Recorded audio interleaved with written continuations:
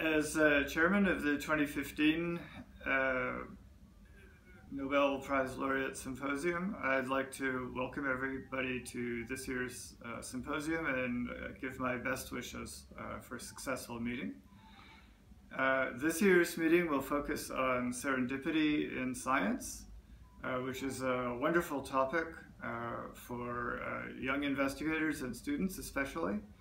This meeting will provide a great opportunity for young scientists to talk to Nobel laureates and other highly successful scientists and learn a lot about how to do science that you can't learn from textbooks.